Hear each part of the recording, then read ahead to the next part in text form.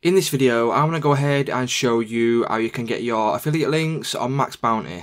For more tutorials, make sure you subscribe, and let's get right into it. So guys, obviously you want to go ahead and get a MaxBounty account, get approved and everything like that.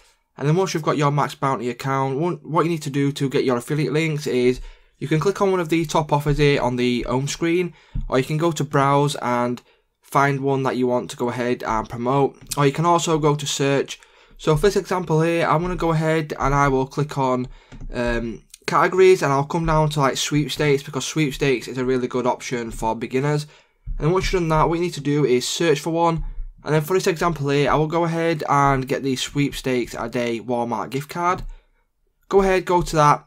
And then once you've clicked on your offer, what you need to do is come down to build the tracking link. And then you will need to go ahead and choose which type of traffic you'll be sending, so contextual, display, search, social, native, or mobile ads.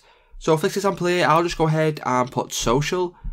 And then what you need to do is simply go ahead and click on the whichever link you want to use, so banners, contextual, search. I'm going to go ahead, click on raw link here. And then what you can do is you can copy this link here. And then what that will do is it will send the people that click on this link to your offer. So it's just that simple, guys. If this video did help you out, please leave a like, comment, subscribe to the channel, and I'll see you in the next one.